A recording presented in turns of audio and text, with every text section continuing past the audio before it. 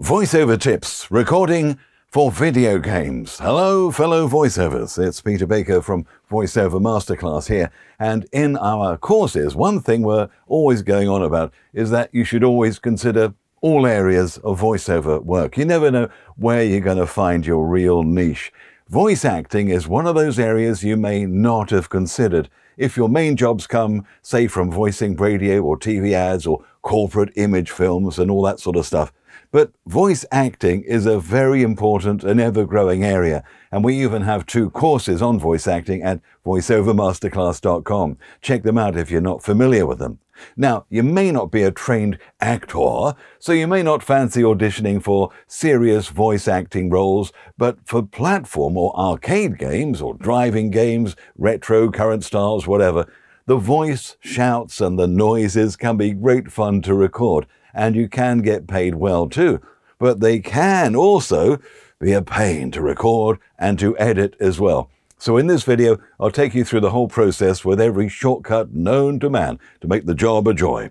Over the years, I've voiced for many video games, and summer 2023 sees the launch of Carters 2 on PlayStation, Xbox, Nintendo Switch, and Steam Deck as well.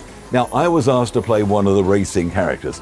This game, made by Pixel Edge Games in Poland, is pure escapism, loads of fun racing against other players around the crazy and colourful circuit, where you have a variety of weapons and tactics at your disposal.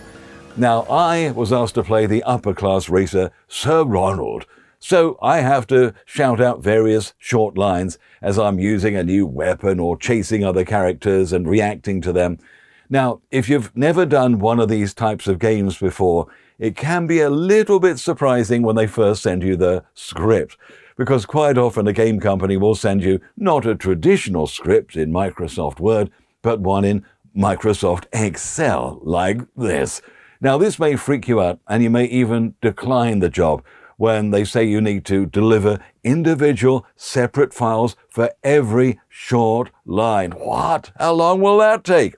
Don't worry, I'll show you all the shortcuts. Now, I know that Excel is meant for numbers and for doing accounts and things. It's also perfect for games companies because they can categorize various different types of exclamations and shouts like this, and it's easy to assign code numbers and all that kind of stuff. But it kind of makes it hard for us voiceovers because it freaks us out, as well as making it difficult to give a quote. But don't worry, don't let it upset you. I'll take you through the whole process in this video. First of all, you can't word count in Excel without going through a right palaver. But the quick and dirty way is simply to select all the cells, paste into Word, and then use Word's word checker. And that'll give you a quote from the number of words there by simply dividing by 2.5, divide by 60 to give you minutes, or check if what you're being offered as payment is fair for the job. So that's the word count. But what about the client wanting every file saved separately? Now, this is not as onerous as you may think, not just for the technical shortcuts and hacks that I'll show you in this video, but for the fact that most game companies with arcade and platform type games, you don't need to label the shout that says, "Hey, I'm superpowered," as "Hey, I'm superpowered.wav," or whatever. You know, that would be so much work and a lot of typing or cutting and pasting, but they don't want that anyway. Let's look at the Excel script in more detail. Before you record, just double check with the game company, but usually they just want them in a separate category. So, for example, you've got using power-ups and catching power-ups, and you've got various weapons and various weapons here duplicated. So, to make it absolutely clear, you need to put all these ones in that line that says, for example, bazooka, into a folder, using power-ups, unique bazooka. That's all you need to do. And once you've created that folder, all those are going to go in there and they'll be easily cut up. So, ready for recording and quick editing? Let's go to the booth and I'll show you how quick it is to record, edit and separate a name and file in the right folder, exactly what the game company needs. So we'll do the first line. In other words, using power-ups, common. That's going to be the folder that they're going in. Now the software I'm going to use to cut up my single file into separate files, all these separate lines here, is going to be WavePad, and that's going to look for silences. So there's 2 ways of doing this. You can either leave 2 seconds gap while you're actually recording it, clean it up afterwards, then it senses the 2 seconds and then cuts it into files. But I don't like doing that because you sort of lose character. I'd rather do them all at once and then put in silences easily in my Audition software afterwards. So we go into Audition and we say OK for a new file, into Record, back to the script. Here we go. I'm not going to leave a gap, just go right through in character. Who needs brakes when you've got missiles? You're not getting away that easily. Sorry, not sorry. Here comes the pain train. Say hello to my little friend. I've got a surprise for you. Lock and load. This one's going to leave a mark. It's time to unleash some chaos. Let's see how you handle this. Prepare for impact. No one's safe from my weapons. You're not going to like this. This one's going to blow your mind. Hope you have good insurance. Let's see if you can handle the heat. Weapons activate. Ready, aim, fire. Watch out, here comes trouble. You're not getting away that easily. So stop recording. Chop out the rubbish at the beginning and at the end. Now I'm going to push the magic M key now that I use for things like this. They're going to need them compressed because it's all against all the nonsense and the music in the background. I'm not going to send them uncompressed files because they'll complain about it. So I'm just going to push M. Did you see what happened there? It was so fast.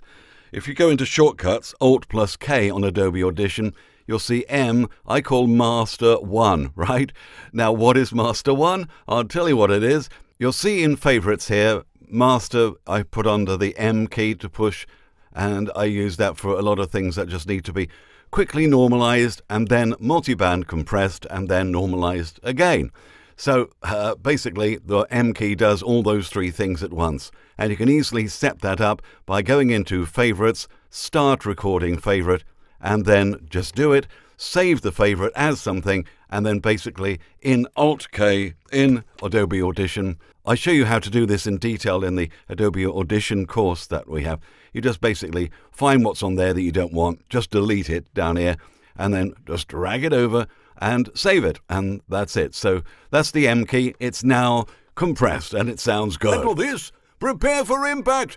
And the levels are correct as well, okay? So I've just pushed the M key there, but that was half a second, and I've spent 30 seconds telling you about it. So all this is going to be much faster when you actually do this. So now we need to separate these things. So we know there were no mistakes in my recording. All you have to do is to zoom in, make sure you don't clip anything. And now I know there's some rubbish in between here, but I'll show you how to get rid of those in a minute. We just have to push, for me, the 5 button. What does the 5 button do? Insert silence. It's stuck on 5 seconds at the moment. I'm going to change that to 2. Enter 2, go OK, and that's 2 seconds of clean silence. I know about these little bits here. I'll come to those in a minute. So all of these are separate lines. We know that. I can put 5 in again and enter there. And just to show what's happening, I'll play these. Who needs brakes when you've got missiles? 2 second gap here. You're not getting away that easily. 2 second gap here. Sorry, not sorry.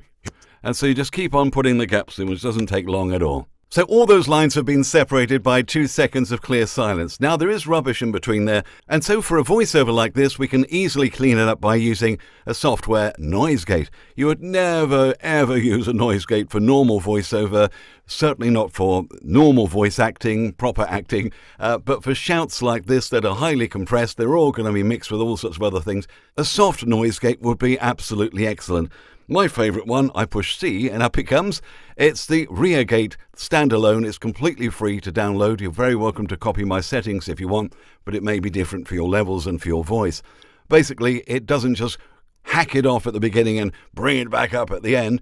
It softly goes in, and you can change here very, very, very precisely to make it a nice noise gate. So if you want to look at some of the rubbish, let's see. If I just close that for now, I'll just zoom in here to show you. So now if I highlight the whole file, now watch these bits of rubbish here, these little bits of breath. I'm going to push C again, move that to one side, and click Apply. They're gone, you see, and now it's very clean in and out. It's time to unleash some chaos. And it comes. Let's see how you handle this. Cleanly again there, you see. So it's got rid of the breaths, which no one's going to hear the breath, but I just worry that the software that's going to sense the silences is going to think that's a bit of audio. And you can set the levels for that anyway, but it just cleans it up. So we've got a nice clean file now, and we've called it Using Power-Ups Common. We now open WavePad, which we have a course about as well. He says get a cheap plugin. So we open up the file in WavePad, exactly the same as we had in Audition, but Audition and its wonderful software, but doesn't have the feature that we need here, which is to split. So we go to split up here, and we want to choose split at silences.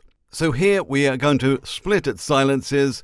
We have got the level threshold at -48 decibels. Anything less than that, it will consider as silence. Silence duration is on 2 seconds or 2000 milliseconds, and it's going to save to the folder Games Carters 2 and then Using Power-Ups Common. All right? Output name is going to be the same there, and that's what they want. Output format is WAV. Some of them may want MP3, but you can just choose it in there.